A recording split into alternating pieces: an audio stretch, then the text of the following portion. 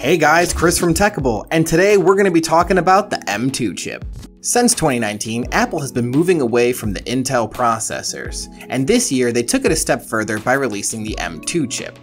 So, what's the latest with the M2 chip, and how does it compare to Apple's M1 chip? Well, stay tuned to find out.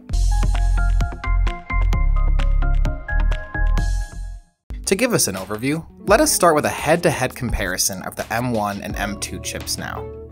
The M2 and M1 chips have 8 CPU cores, 4 high-performance cores, and 4 energy cores, which are based on the A15 and A14 Bionic chips, respectively. In terms of GPU, the M2 chip has a maximum of 10 cores, while the M1 chip has a maximum of only 8 cores. Both the M2 and M1 have a 16-core neural engine. As for the RAM, or unified memory, the M1 has the LPDDR4X based RAM that can be upgraded to 16 GB, while the M2 has an LPDDR5 based RAM with a ceiling of 24 GB. The M2 chip delivers up to 100 GB of memory bandwidth per second, or about twice the M1's 68.25. Just looking at these numbers, we can see that the M2 chip has a clear lead. But how good does the M2 perform compared to the M1 chip? According to Apple, the M2 takes the M1's performance to another level.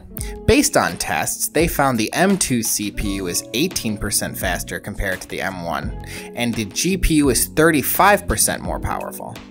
Lastly, they found that the M2's neural engine performed 40% faster than the M1's. The M2 and M1 chips are based on energy-efficient ARM architecture, which is commonly found on smartphones and other mobile devices. The M1 chip is based on Apple's A4 Bionic processor. This is a 64-bit 6-core CPU with high-performance Firestorm cores and energy-efficient Ice Storm cores.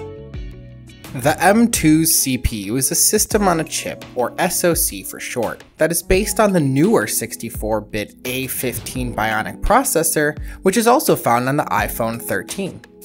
It has 4 energy-efficient Blizzard cores and 4 high-performance Avalanche cores. A fun fact about both these chips is that the M2 contains 20 billion transistors. That's almost 25% more than the M1's 16 billion transistors.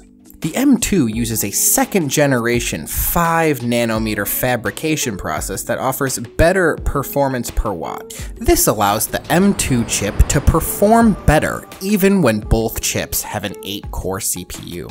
To sum up, the M2 does beat out the M1 in terms of CPU performance. Next, let's take a look at the GPUs. One of the main differences between the M1 and the M2 is that the M2 chip is capable of being upgraded beyond 8 cores to a 10-core GPU. In terms of raw performance, the M2's GPU clocks in at 55 gigapixels per second, while the M1's caps out at 41. So what does this all mean? Well, after all is said and done, the M2's GPU is about 25% more powerful than the M1.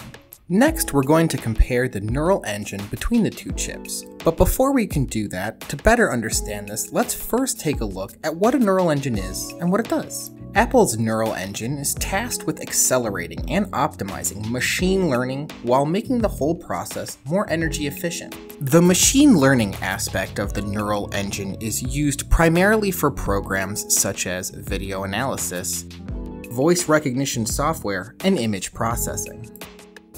Now, let's compare the two chips.